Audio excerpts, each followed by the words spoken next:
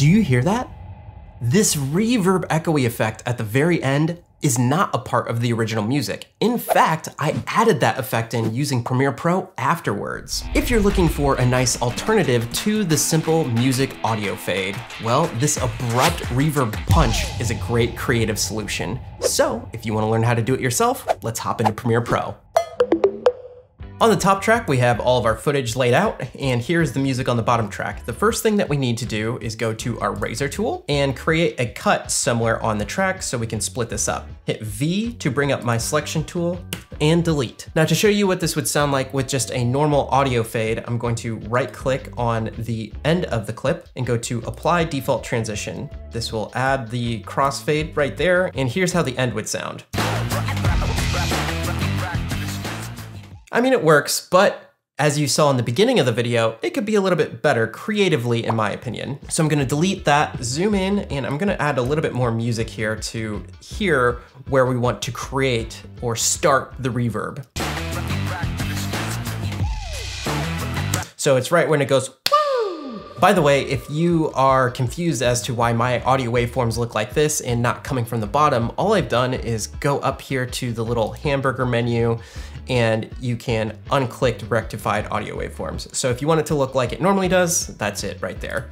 But I like viewing it in this form. I'll move my playhead to about right here, and you could hit Command K to create a cut where the playhead is, or again, we can just take the razor tool and create a cut on the track. Whatever's best for you. So I'm gonna hit V to bring back up my selection tool. And now we need to add another track to our timeline because we don't wanna put this reverb effect on the same track as our music. Otherwise, everything will be really echoey and reverby, if reverby's a term. We just want it for a little abrupt period. So down here in this little negative space, I'm gonna right click, add tracks, and I will add a audio track. It also added a video track, that's fine, whatever floats the boat. So on this audio 2, we want to bring up our audio track mixer. This is different than the audio clip mixer. So you wanna go up to Window, Audio Track Mixer, and the sequence that I'm working with is example. Obviously it's gonna be labeled different for whatever sequence you're working with. So I click this and we are now looking at the audio track mixer. Now over here is the audio clip mixer. Notice the difference with the audio track mixer that we have an effect insert. If I go back here to clip, it looks a little bit different. And if you don't see those, you just gotta click right here to see them in the menu. So what we're doing with the audio track mixer is applying the effect to the entire track, not just the clip. And this will allow us to have the reverb continue on after the original clip has ended. So with this clip, let me find a spot where I want it to end. Right about there. And I'm going to get rid of the rest of the clip. And now what I want to do is move our edited clip down to track 2 or audio 2. Click that and hold Option and do down on the arrow key.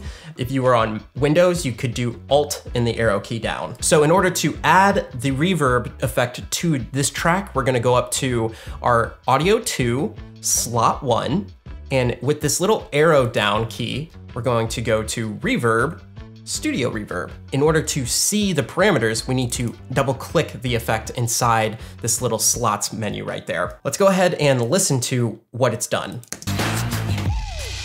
So notice that the playhead stopped right at the end. It didn't continue on. The effect was happening, but it's so short, we can't really hear it. So in order to overcome this, what we need to do is create kind of like a fake video right here so it extends the playtime. So in order to do that, I'm gonna go back over to my project bin, create a new item. So right here, this little icon is create a new item. Things that would work here are an adjustment layer, black video, or transparent video. For this, maybe I'll just add a transparent video. Bring that onto the timeline.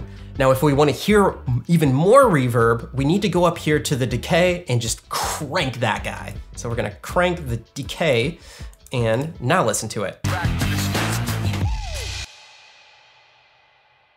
Oh yeah, boy. We are getting into it now. If we raise the wet, this is what we'll get.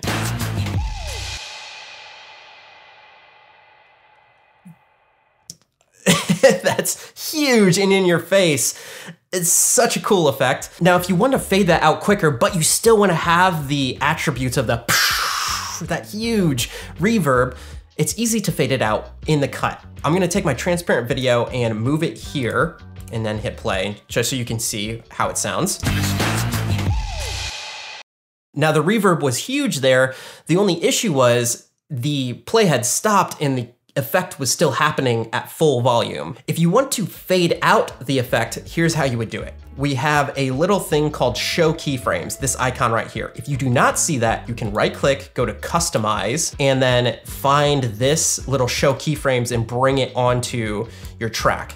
Underneath the show keyframes menu, what you're accustomed to seeing is the clip keyframes. But for this, we want to show the track keyframes and the volume, to be more specific. And you should notice that even if you don't have any clips right here in the negative space, you still see the volume line. Hold Command on Mac or Control on Windows and click the line, and I'm gonna create keyframes to fade this out. There's my first one, and I'll hold Command again to add my second one. And now I'm gonna click and drag that down, and here is our fade out. Now listen to what happens at the end. And that is one cool, creative way to add a reverb punch or cut to abruptly end your music inside your edits.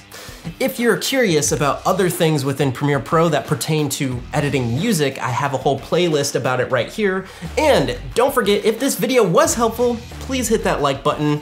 Until next time, my name's Javier Mercedes, and I hope you're out there living a life of abundance. Bye.